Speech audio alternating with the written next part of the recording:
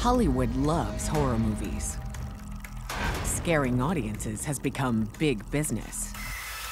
But with a slew of strange, deadly events occurring on and off set over the past 50 years, are these films cursed? Many people ask the question if The Exorcist was cursed. Are they making these movies without realizing what they're doing? Evil can spill off screen into the real world. Our first week of shooting, somebody died in the lake in front of the house. I thought that they were props. Somebody said, those are real skeletons. Can real-life events mirror the horror on screen? There were things that were so disturbing that still to this day creep me out. When people provoke entities, you are setting yourself up to suffer the consequences. In its pursuit of box office profits, is Hollywood tempting fate? When Hollywood tempts fate, fate tempts back.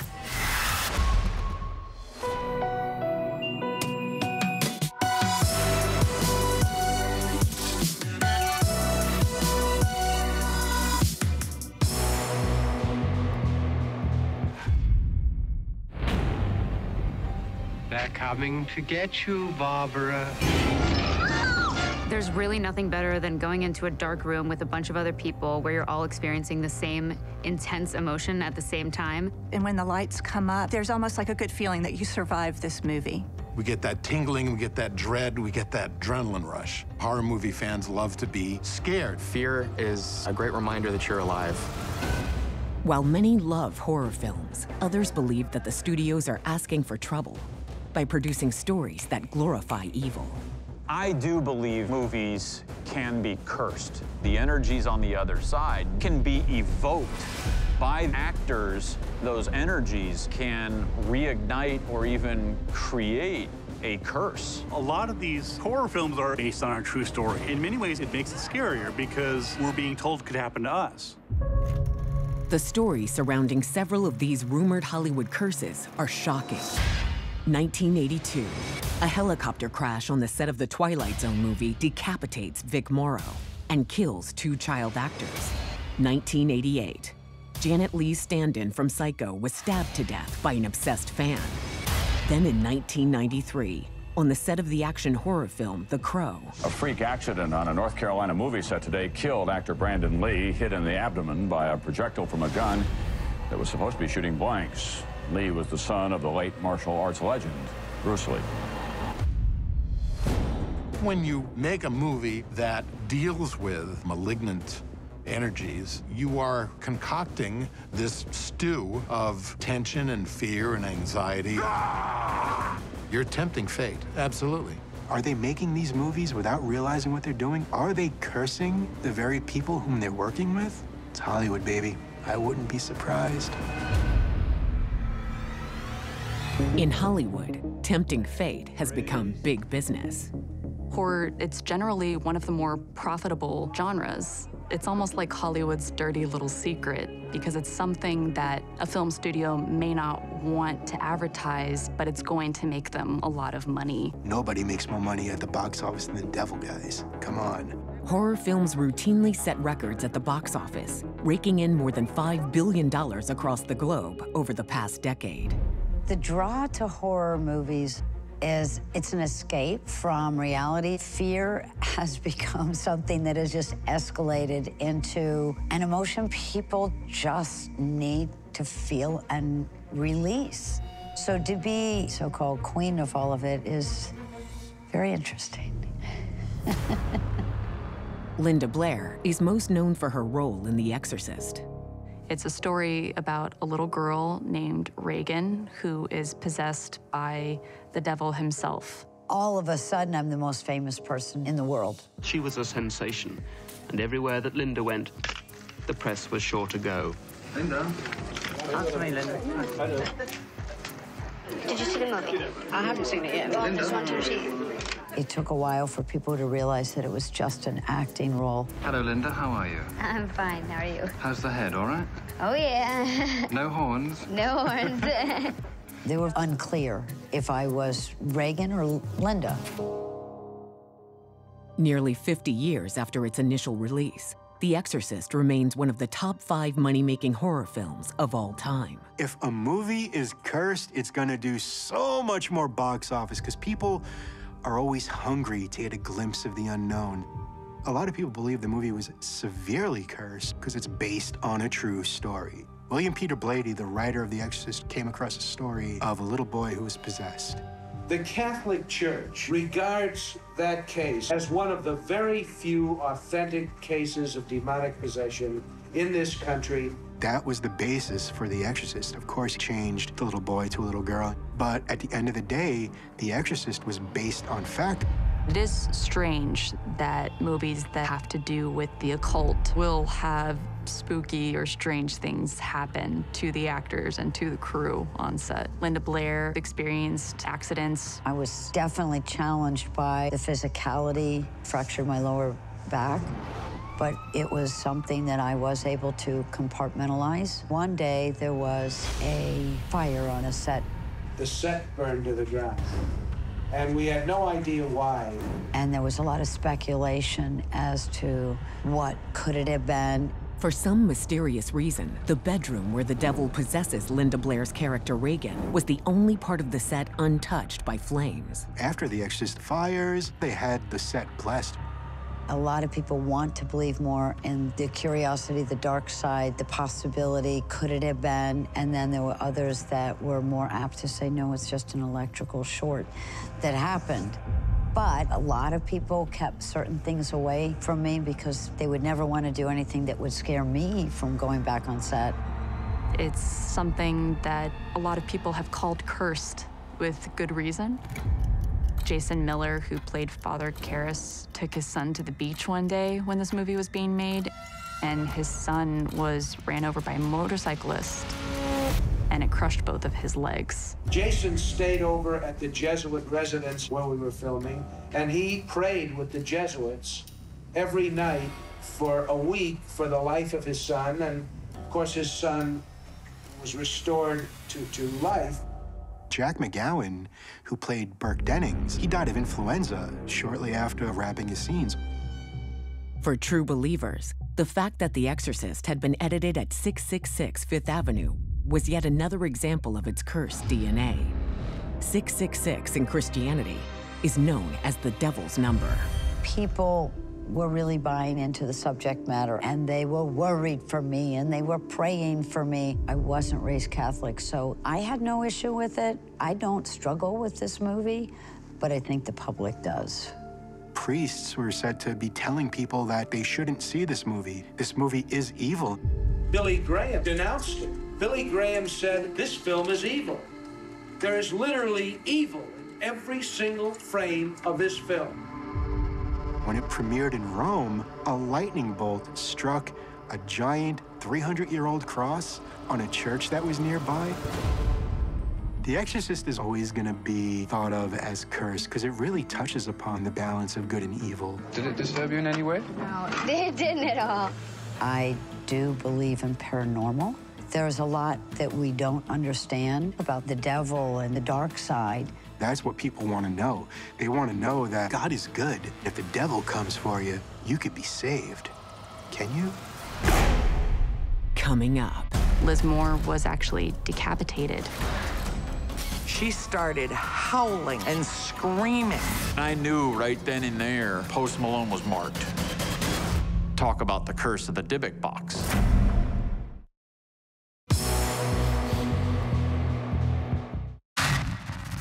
Is Hollywood tempting fate by making horror films that glorify evil? One of the most famous cursed movies is Rosemary's Baby.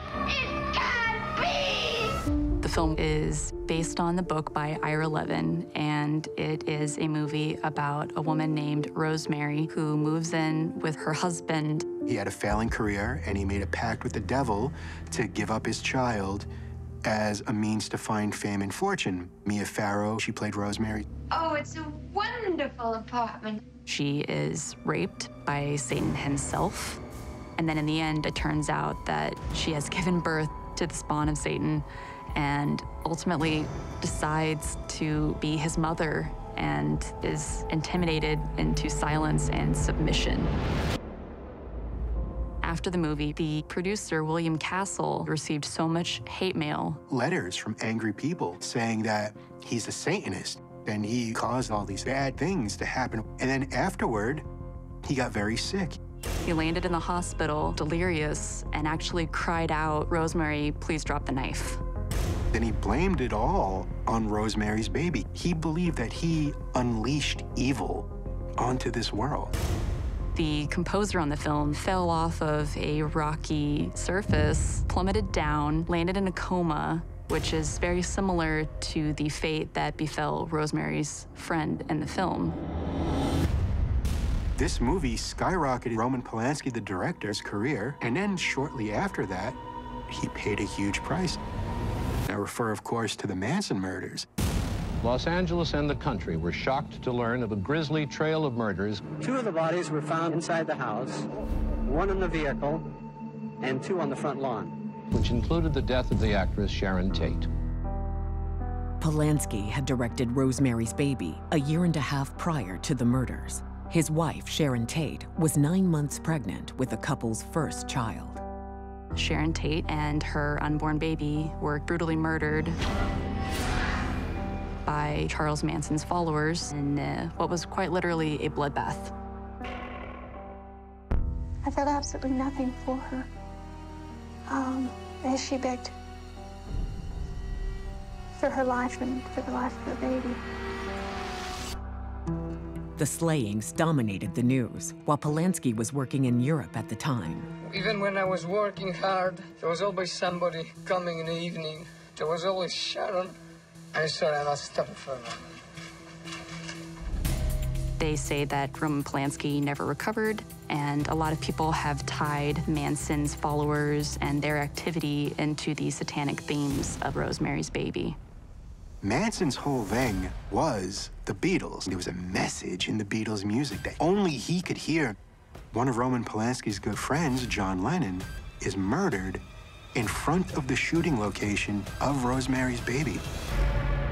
Cursed or not, the horror genre proved to Hollywood that fear had power over audiences' minds and wallets. The Omen. Now there's a scary flick. It's a very frightening film and is arguably very cursed.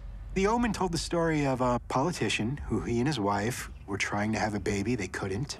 And a baby ended up coming up for adoption. They went and got it, and it turned out to be the Antichrist. Stories spread about the Omen and troubling incidents on and off set that some connected to the fact that the film deals with the devil. Horrific events happened during the making of, prior to the making of, and after production was wrapped on this movie. Tragedy struck actor Gregory Peck even before filming began. Gregory Peck's son actually committed suicide several months prior to the start of filming. On the first day of shooting, principal members of the cast and crew survived a head-on car crash. Director Richard Donner was struck by a car. Donner said he feared some demonic force was going to strike him dead. There were a lot of instances of lightning. Gregory Peck, the star of the movie, his plane is hit by lightning. At the same time, the writer, David Seltzer's plane, is hit by lightning. Another time, Harvey Bernard and the director, Donner, were on a plane that was nearly struck by lightning that had to land in Nova Scotia that actually had the film on board with them as they had just wrapped filming. That's friggin' weird, man. On average, lightning strikes a commercial aircraft once per year. But 3 planes were struck within months of filming The Omen. It's up in the air, literally and figuratively, whether or not you believe that this was an act of God that was making these things happen. Later during the shoot, Gregory Peck canceled a charter flight, only to find out that the plane he would have been on crashed, killing everyone on board. It doesn't stop there. If anything, it gets even more obscure. During one infamous scene, animal trainers riled up baboons by placing them inside a car driven by actress Lee Remick. When the baboon scene was filmed, many of the animal handlers were attacked by the animals that they were trying to control. Guys, that's some spooky stuff. I mean, there's coincidence, and then there's The Omen. Coming up. It had a head that was literally hanging off. I was thinking, I'm for sure getting possessed. There was a car crash. She was decapitated. That goes beyond coincidence for me.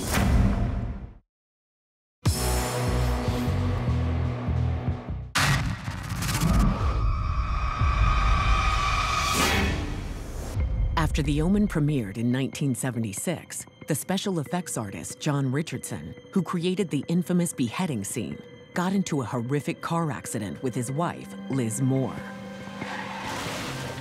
Liz Moore was actually decapitated in a manner that mimicked the decapitation scene in The Omen. And Richardson is said to have seen a sign at the time of the car crash that read a distance for Omen that was 6.66 miles away.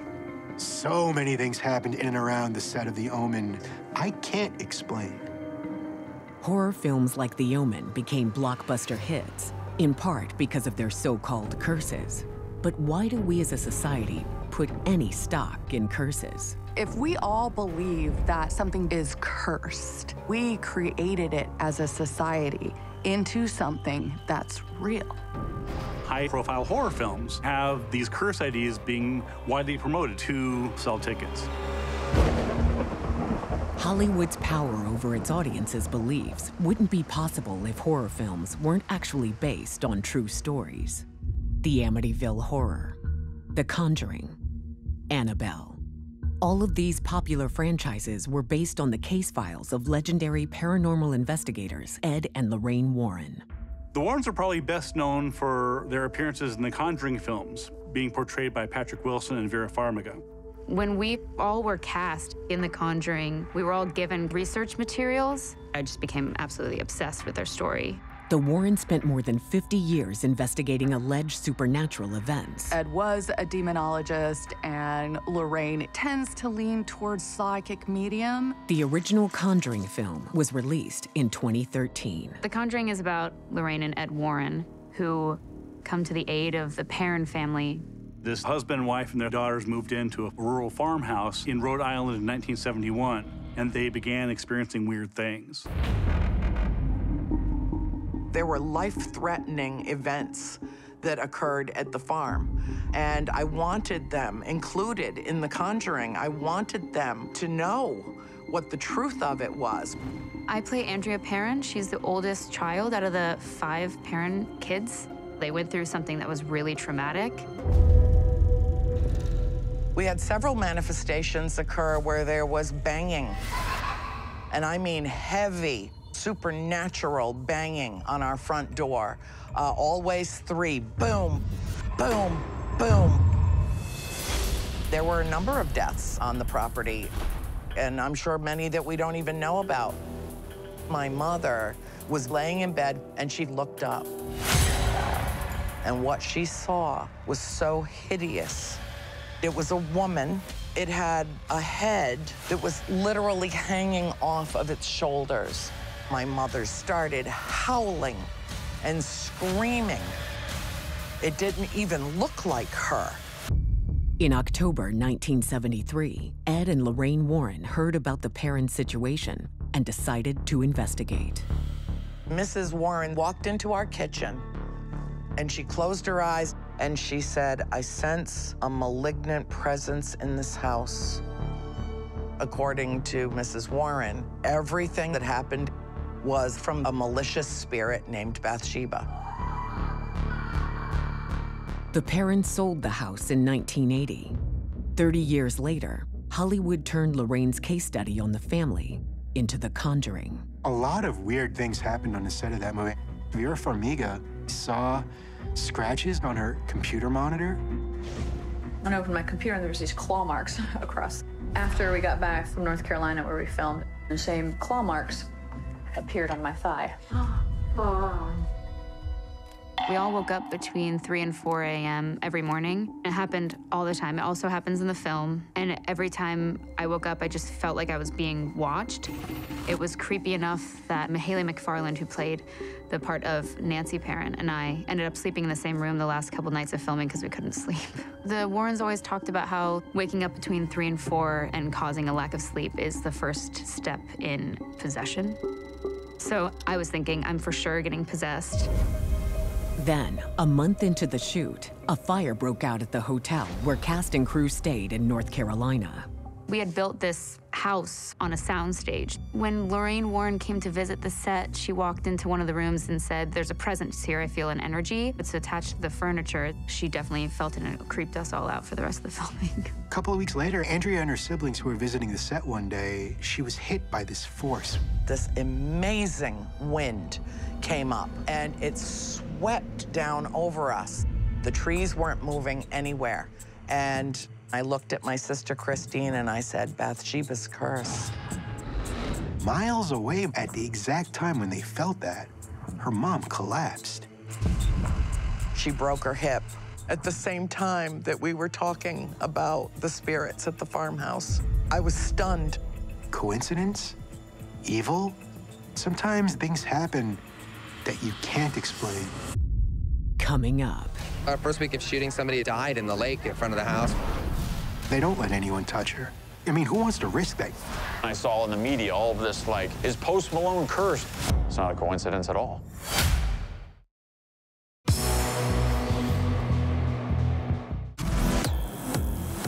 The ratings board looked at it and they said, it's just too damn scary. The Conjuring premiered in 2013, earning $320 million worldwide and making the Warrens household names. I'm a big fan of ghost stories that are based on true events, and I've been, very fascinated by the stories about Ed and Lorraine Warren for a long time. But why is pop culture so captivated by films that are cursed? Based on a true story pulls in people like nothing else does, especially when it comes to horror, because it's something that people, when thinking about, wow, this might have really happened. The Conjuring is a game changer for the horror genre. It pulled a lot more people to the horror genre because it is a well-made film, very frightening film. Success of these horror films means sequels. Why make one when you can make 5? Annabelle is a spin-off from The Conjuring. Annabelle is a haunted doll. The real Annabelle was a Raggedy Ann doll that was bought for these 2 student nurses. And eventually, it started manifesting its own kind of life. It would move around the apartment. No one knows how it moved, but eventually it also started leaving notes. According to the nurses, the notes read, "Help us," in a small child's handwriting. Upon investigation, the Warrens told them this isn't a child that's inhabiting this doll. This is something else, something dangerous. And the Warrens took the doll from them and put it in their haunted museum. And she's kept behind a glass. Paranormal investigator Zach Baggins confronted the real-life Annabelle doll. So when it comes to haunted objects, you think of Annabelle right away. An inhuman demon is gonna possess a doll to trick the living into thinking it's a little kid. What do you want, Annabelle? Be careful, Zach.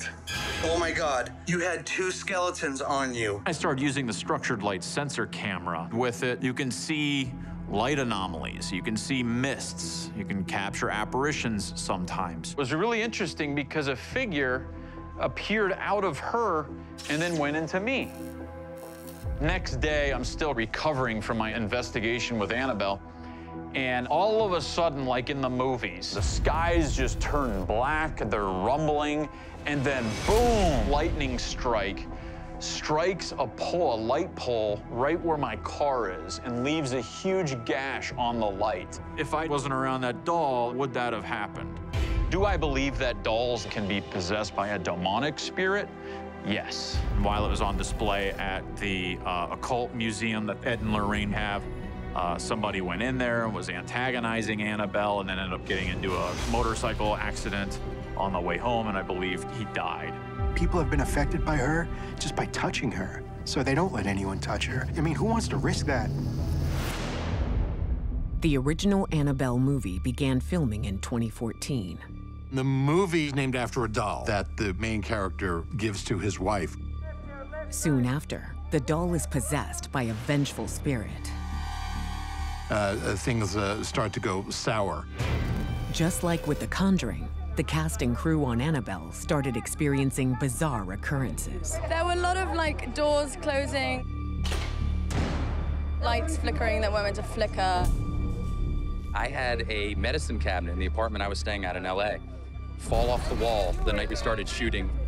2 weeks later, medicine cabinet fell off the wall again. The creepiest thing with me was we were scouting the location, and there was 3 finger marks through the dust above one of the windows in the living room. And the demon that we created has 3 talons. That's kind of weird. Actor Brian Howe experienced a creepy encounter with the Annabelle doll his first day on set. Hair and makeup trailer was empty, and sitting in what was going to be my makeup chair was the Annabelle doll. And then people started coming in, and they tried to make nothing of it. Oh, well, there it is. She shows up at the strangest places. I went, okay, get it out of my chair.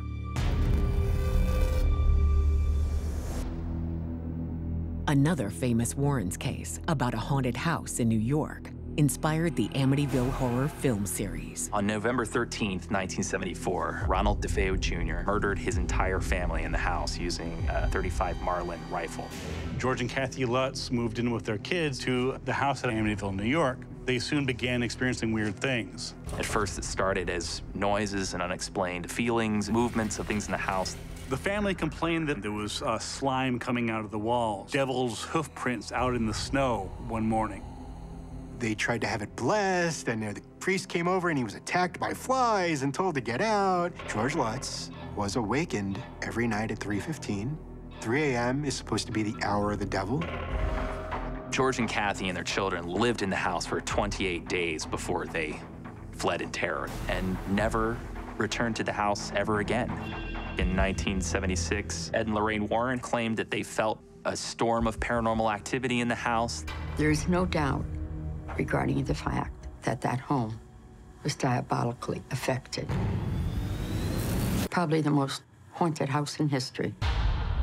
George and Kathy recorded on tape cassette everything they could possibly remember happening to them, and they gave those tapes to the author Jay Anson, who put together the book, The Amityville Horror, in 1977. And the movie came out in 1979. No other horror movie in Hollywood history has produced as many spin-offs, 20 as of 2019. The Amityville Horror is the original iconic haunted house story. It's got everything. It's got those big creepy windows. It's got the Get Out voice. That classic family in a haunted house movie.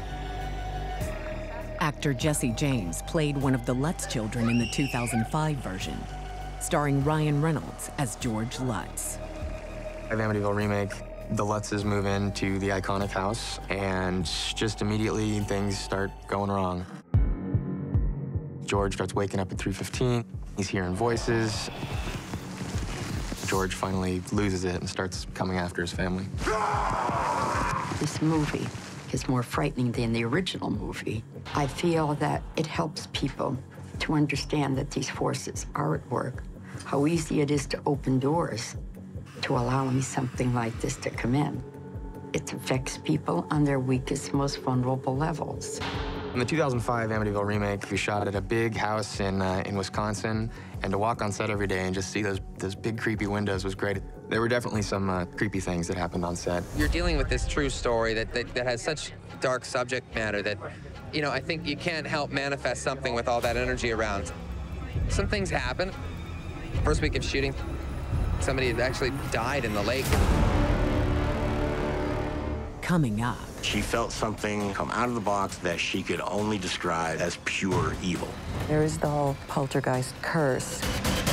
They're here.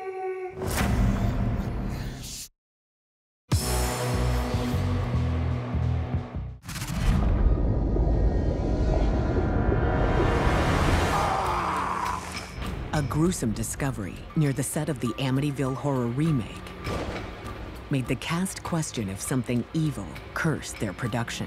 A fisherman's body that had washed up on the shore of the house where we were filming, it creeped me out enough that I didn't want to go into that lake. We had to shoot some home movie montage scene, and I remember walking through the mud hoping I wouldn't step on a body.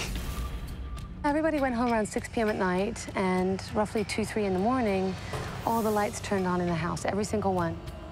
They thought it was local kids messing around or something, but then they'd put security guards out there, and it would happen even while the security guards were there. At one point, the guard wanted to stay in his car because, yeah, these lights would turn on and off at night. It was pretty freaky. Ryan Reynolds and the rest of the cast and crew would report waking up at 3:15 in the morning. It was a strange thing that everybody who worked on the film all said happened to them. It was the same thing that happened to George Lutz. It's scary to think about. Did the film's curse have a real-life ripple effect? Kathy Lutz and George Lutz both died. Kathy died during the production of the 2005 film, and George died shortly after the film was released in theaters. The Amityville Horror, The Conjuring, Annabelle. All these films from the Warrens' case files made hundreds of millions of dollars at the box office.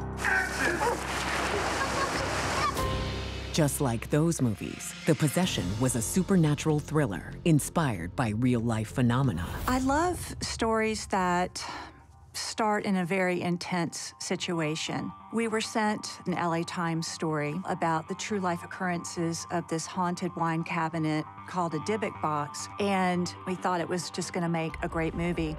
A Dybbuk box carries a sort of significance in Judaism. It is believed to house a spirit which seeks to take refuge in a living creature.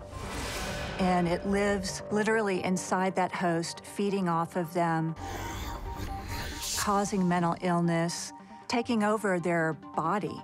Veteran screenwriter Juliet Snowden began working on the screenplay for The Possession in 2010. I always go, who is this about, and what journey are they going to go on? The Times article profiled Kevin Manis, an antique dealer, who bought the wine cabinet at an auction in Oregon. Manis gave it to his mother as a birthday gift. I was downstairs in the basement working. One of my foremen came down and said, your mom's having a problem, you better come up and see. And when I got upstairs, she was sitting beside the box. And I said, what's going on, Mom? She had a fixed gaze, and she couldn't say anything. She was having a stroke. I went to the hospital, and she was able to give me a note, and she spelled out the words, hate gift. Manis's mother eventually recovered. She said that when she opened the box, she felt something come out of the box and go through her that she could only describe as pure evil. So I put it up on eBay. I got rid of it. News of the wine cabinet's haunted history convinced studio execs to fast-track The Possession into production in 2012. The Possession is a story about Jeffrey Dean Morgan's character who takes his daughter to a garage sale where she picks up a box. Ultimately, the demon inside of the box possesses the young girl, and she has to undergo an exorcism. They were going to use the real box in the movie, but the actors didn't want to have anything to do with it. They wanted to bring that to Vancouver so we could see it, and I was like, no, I don't want to attempt that kind of fate.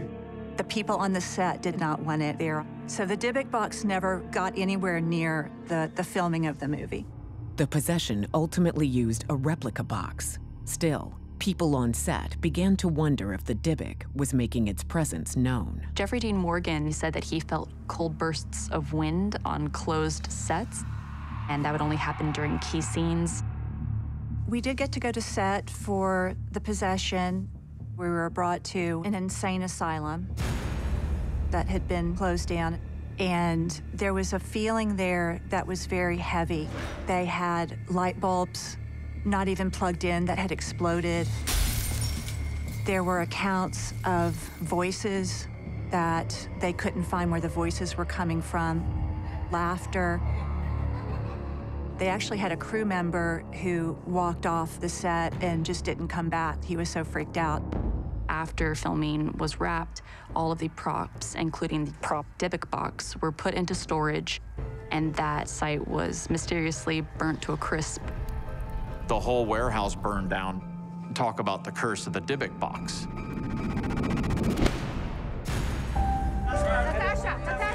The Possession premiered in 2012. Once the tale hit the big screen, collector Zach Baggins was on a mission. The world's most haunted object for a collector like me? Yeah, I want it. The haunted relic had changed hands since Kevin Mannis had sold it. When I got rid of the damn thing, there was a palpable difference in my life. Darkness lifted. You could feel it. The box ended up in the possession of researcher Jason Haxton. He wanted to study it and possibly try to debunk it. And when he got the Dybbuk box, his eyes began to bleed. So Jason Haxton ended up reaching out to rabbis and scientists who told them that you have to encase the Dybbuk box and do not open it, just keep it sealed. And that's what he did. This object is so dangerous, I've kept it buried and away from people for 5 full years. I wanted this box. Finally, Jason agreed to sell the Dybbuk box to me. Baggins keeps the sinister cabinet under lock and key at his haunted museum in Las Vegas. This object has caused dozens of guests here to be affected, including fainting, blacking out. This is it. This is considered the world's most haunted artifact. Baggins never touched the box until June 2018. I felt something just jolt through my body. I was panicking. I couldn't speak. Coming up. Post Malone was marked. A couple weeks later, plane almost crashed. There is the whole poltergeist curse. We have lost wonderful people. I began to think, is somebody trying to send me a message?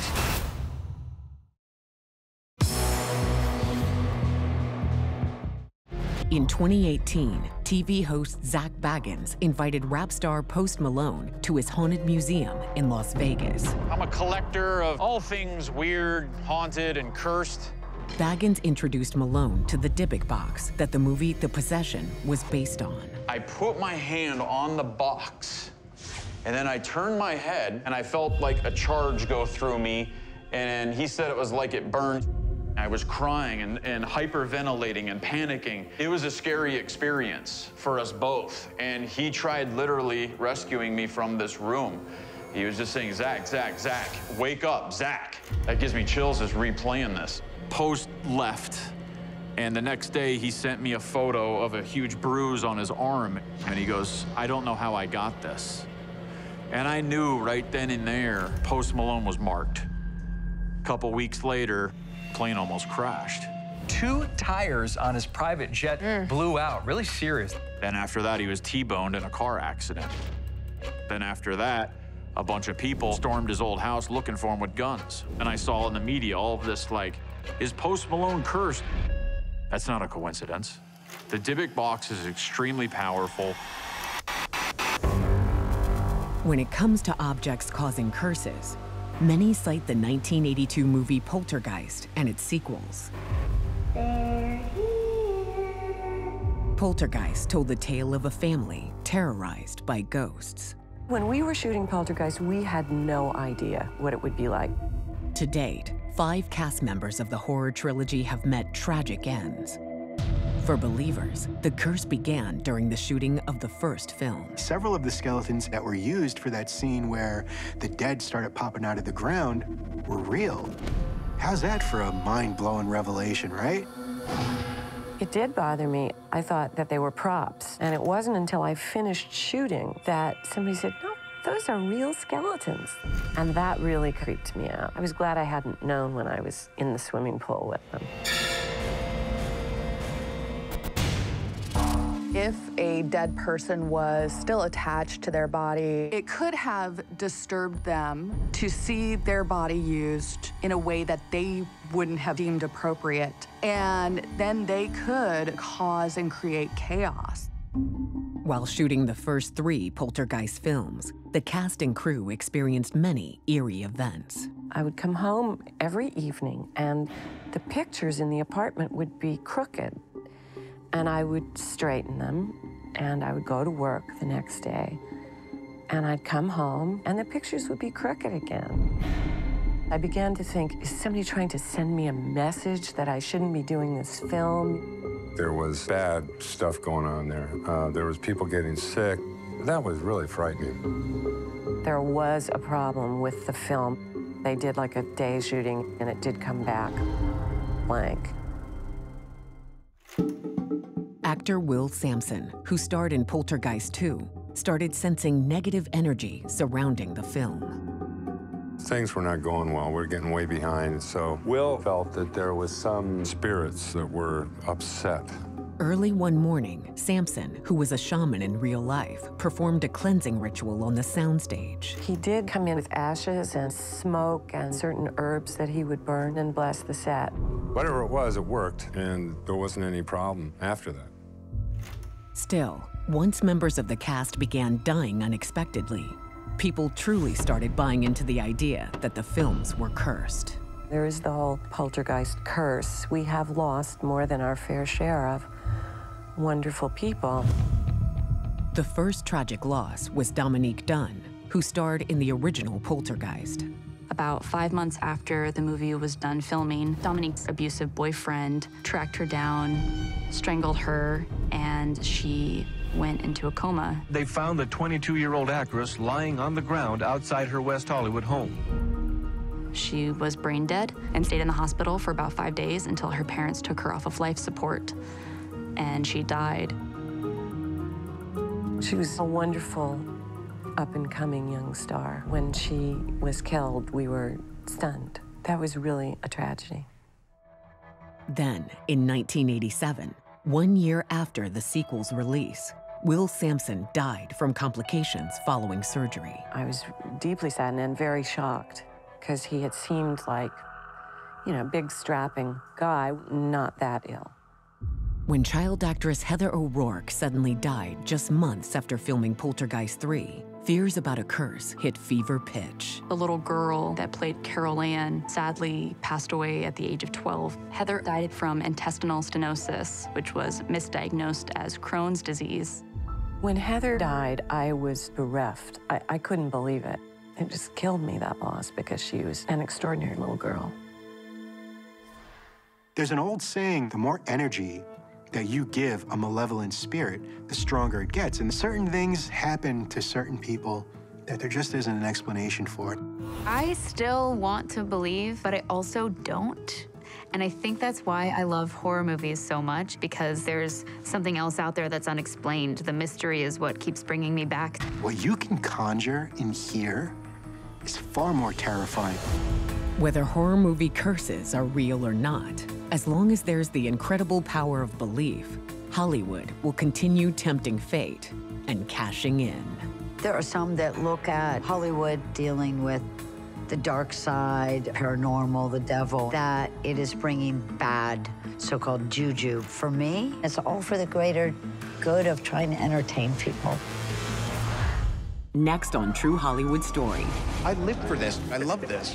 Fame can be as addictive as any drug. That quick rush, you want it again. You have to navigate fame very carefully. It messes with your emotions. Fame can drive dangerous behavior. There's so many people out there that will do anything to stay relevant. That's addiction. If you keep doing something crazier, people are gonna keep looking. We like watching the craziness. I thought the bitch was white!